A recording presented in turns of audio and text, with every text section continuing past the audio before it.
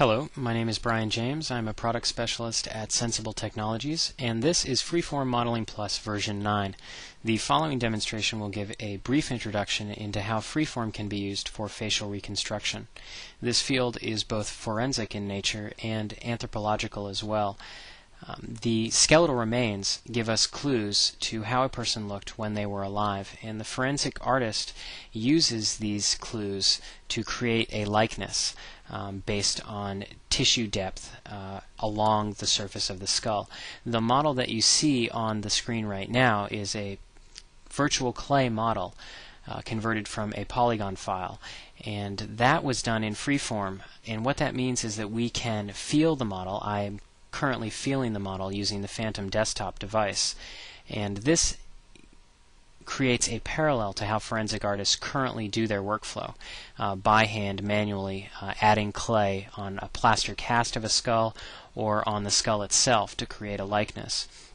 We're going to do this workflow digitally in Freeform, and the advantages of this are numerous.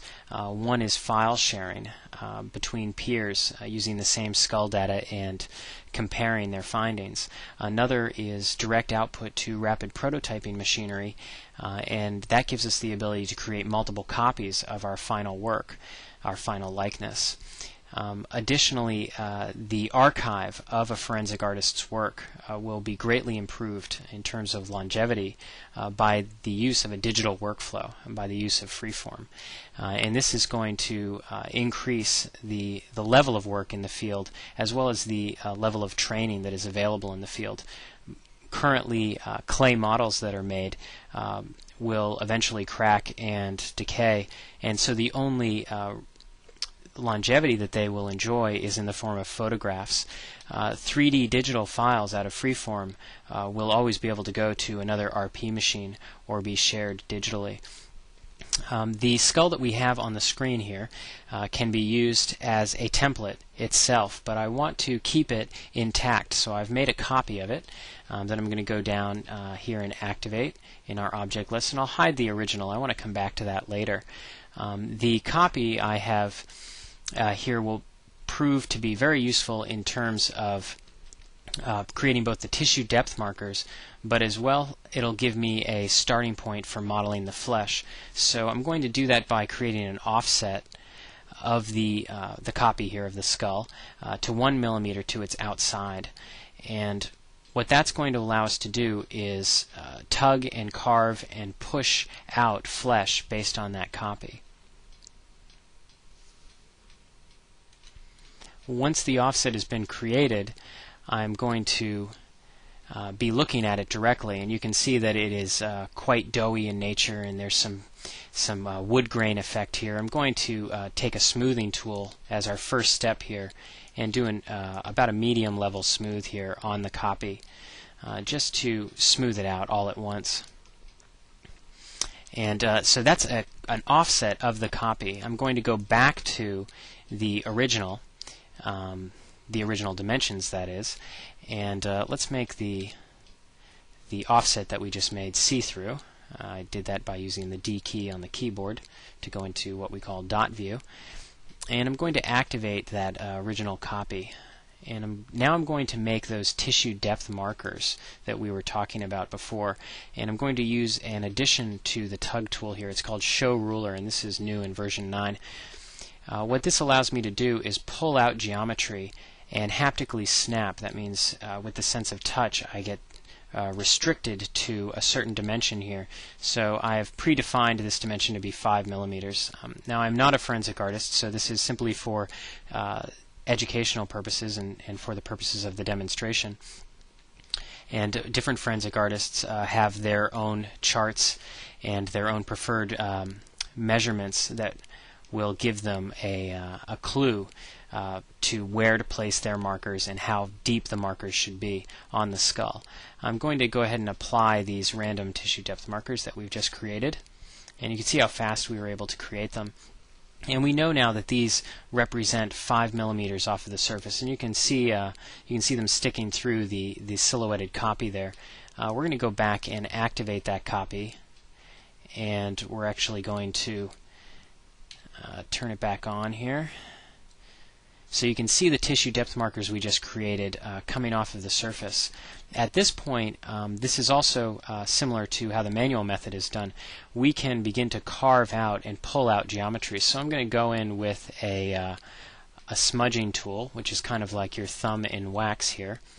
I'm going to pop through to the inside, and I'm just going to start to pull out geometry. And you can see I can use that marker as a template as I move along. And so I know when to stop as I'm going along. In areas like the side here, where you can see the mandible, all this gaunt area, we obviously want that filled because that's filled by the tissue of the cheek. So that area, we simply just pull material out from the inside. And I'm working from the inside of the model. If I pull sharply out, I pop back out, and I can work from the outside of the model as well. This is just like modeling real clay. The only difference is that we're working digitally, so we have the benefit of multiple undo functions, for instance, and iterations that might not be possible if we were working strictly in the real world with real clay. One of those benefits is the fact that I can control how hard or soft this clay feels in addition to the size of the tool head that I'm using. So I'm changing that with the plus and minus buttons, and I can make the clay feel softer or harder. So if it's very soft, you can see I go right through it quite quickly. So let's undo that. So I typically keep it a little bit harder at this point in the workflow. Let's go back here into a tug tool and make the tug tool a little bit larger and pull out geometry. Let's turn off that ruler.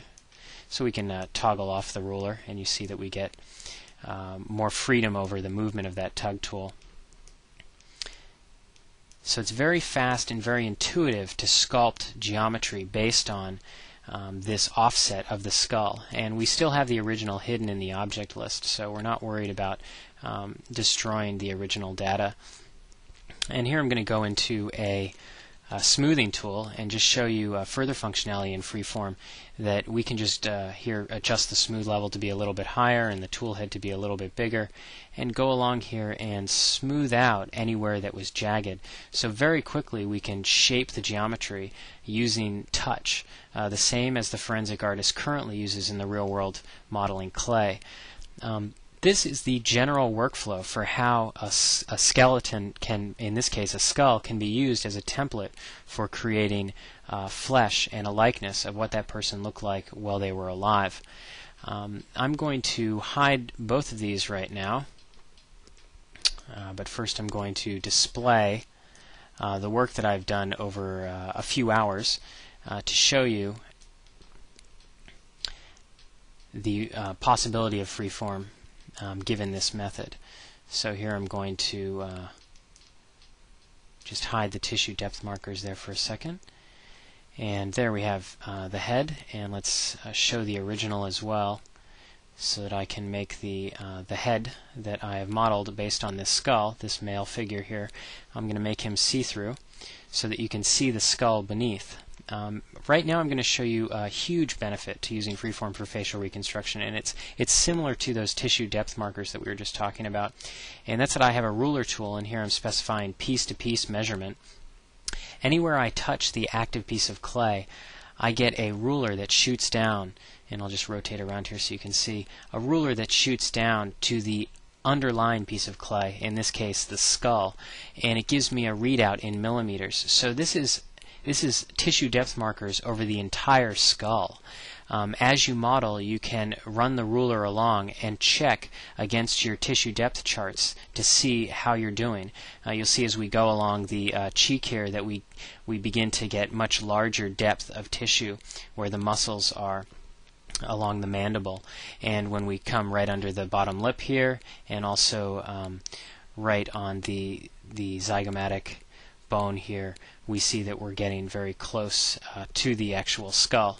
If you feel your forehead, you see there's not much there as well. So those dimensions can be used as guidelines using this piece-to-piece ruler measurement tool.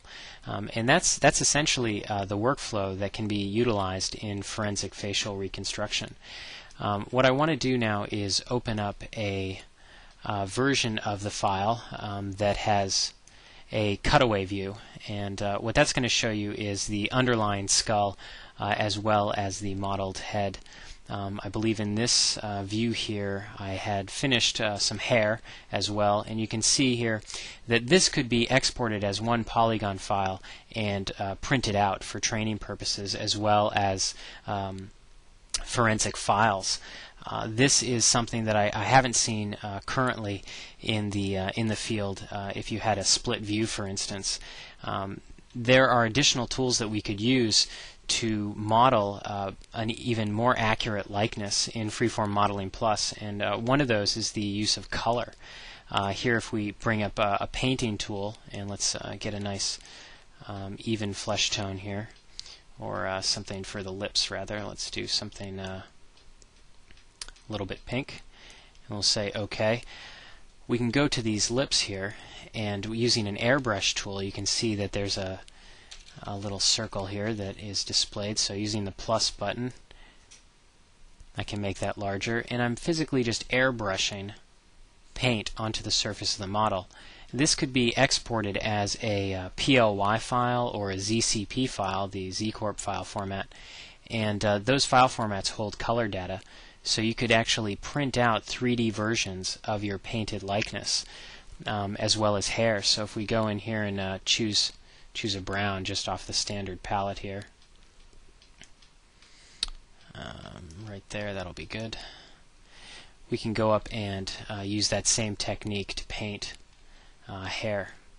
So very quickly and easily we can add color to this model, which is going to improve the likeliness that it would be recognized by a surviving loved one, or that it is looked at as a realistic representation of the person that the skull is the remains of.